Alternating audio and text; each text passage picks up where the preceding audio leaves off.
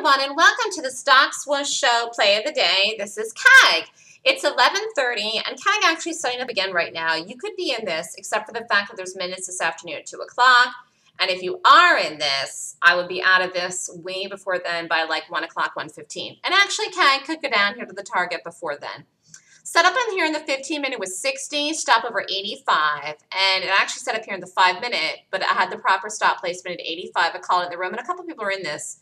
Next target really is break through the low of the day, 30.30, or really $30. I don't know if this gets to $30 today. It's got to do it in the lunchtime period here.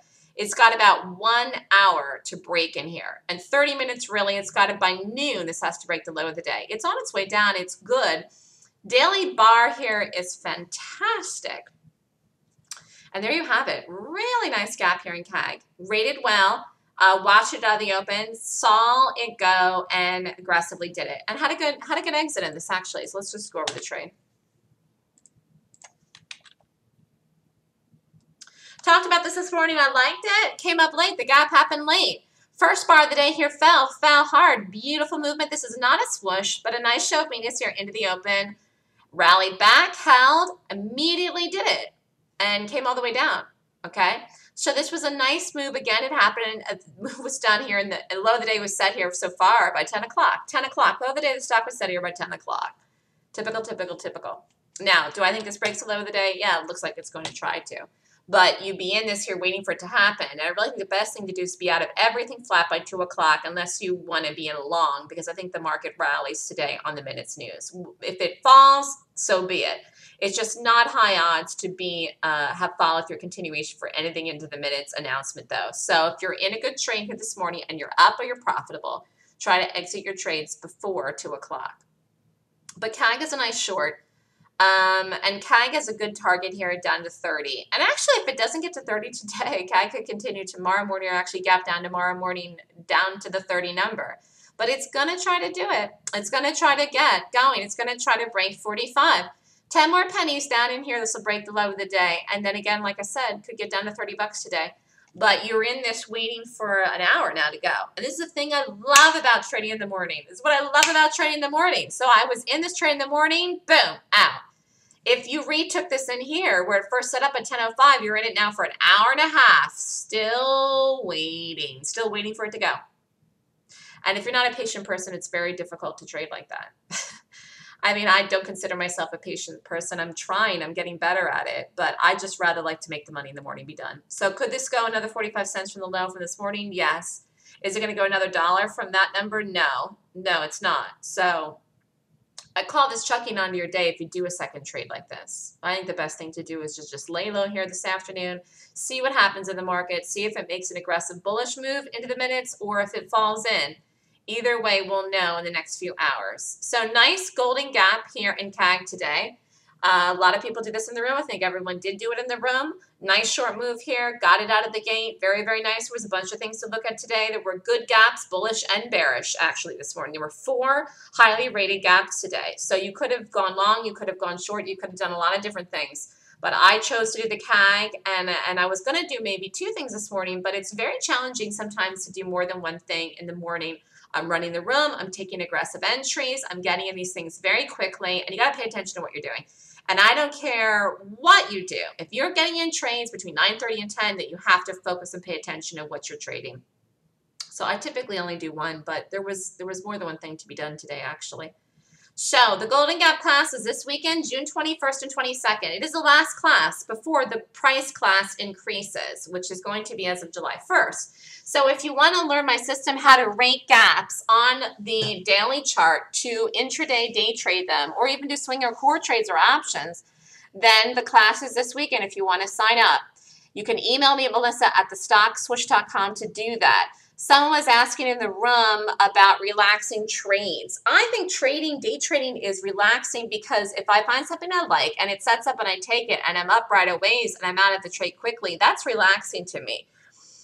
Being in something forever, if it takes a long time to set up and a long time to go, that's not relaxing to me. So I think you have to define what relaxation means to you. But for me, when I get a gap and I like it, like I like CAG, and it sets up right away and I'm in it and I'm up right away and I'm out of it quickly, that's actually very relaxing to me. I think it's more stressful to wait for something to set up for a long time or to wait for something to pay you for a long time. But you can do gaps for long-term trades, for swing trades or overnights. And actually, if CAG doesn't go to 30 today, this is an overnight trade down to tomorrow to 30. Here, this is going to break the low of the day. This is going to break the low of the day here. I don't know if it gets down to 30, but this is doing it here now in the right timing of the day to happen now into 12 o'clock. I did not re-enter this, but I did call it in the room, and some people are in it. And you could be in this. And actually, this is going to go there. Nice extension on the day here. Beautiful, beautiful, beautiful bearish bar here in the CAG. And $30 is a realistic target for this to go. So we were talking about this idea of doing a swing trades for gaps. You can do that. Clearly, you see that you can do that. You can do it for a couple of days. You can do it for longer term. However, the fact is that day trading is really about income generation. And if you want to make money for income generation, the only thing you do with that is day trading. Swing trades or core trades take time. Things do not immediately go right away when you take necessarily a swing trade or core trade entry position. And you are also looking for big targets. You're looking for big targets because your stops are going to be bigger and they're going to be paper stops. So your position size will be different for an overnight. So you have to give the trades time to go and set up. And you have to be patient and wait. What are you waiting for? You're waiting to get paid.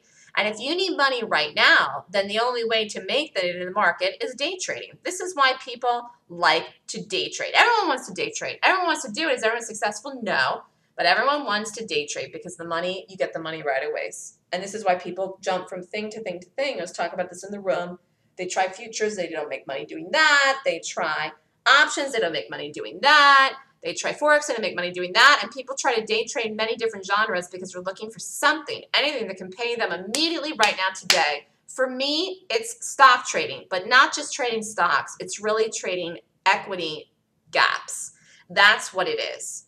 For me, if I did another strategy in the stock market, I probably wouldn't do it as a job. This is something where to make money, cash flow, I really think gaps are the way to do it because of the volatility momentum. If you're looking to just trend trade stocks every day as a day trader, you just can't get the same money.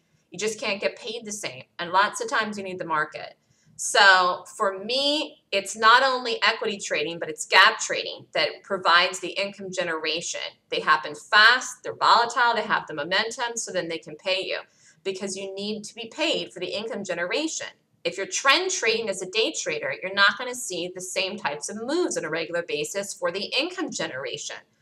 So it's more than just the fact that I am looking to day trade to make money. I need to have like real money. Like then it has to have a bar that looks like this. And how do you get a bar that looks like this?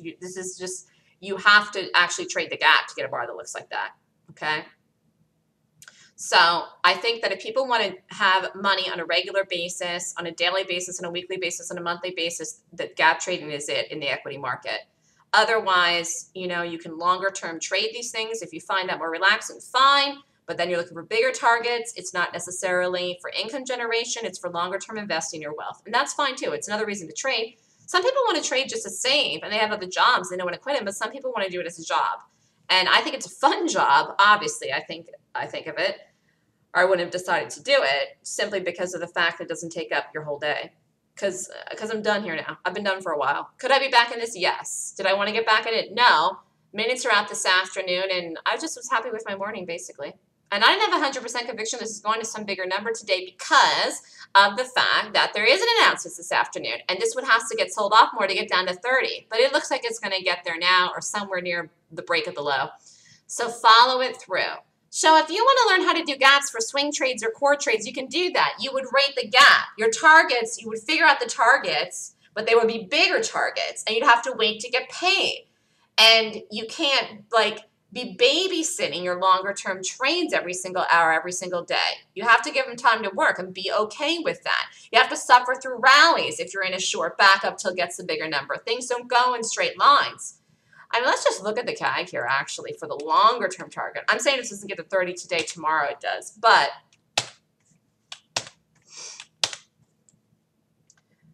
after 30, the next target in CAG is 28. Okay, and that's realistic. And after that, 26. So, you know, is it going to get immediately there? No.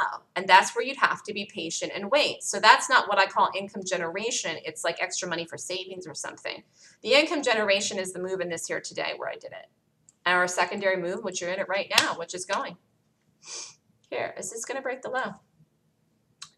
Well, this is very nice today. So glad I did this. So this is Melissa with the StockSwoosh.com. Have a wonderful day, everybody. If you're interested in the gap class, email me at melissa@thestockswoosh.com.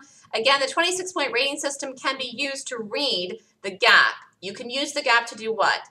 To day trade it, which is the fun thing to do that I like to do, okay? Or to take a swing trade to know the directional bias, or a longer-term core trade for the directional bias, or an option, because the 26-point rating system tells you the directional bias, okay? Email me at melissa@thestockswoosh.com if you'd like to sign up for the class this weekend. And have a great day, everybody.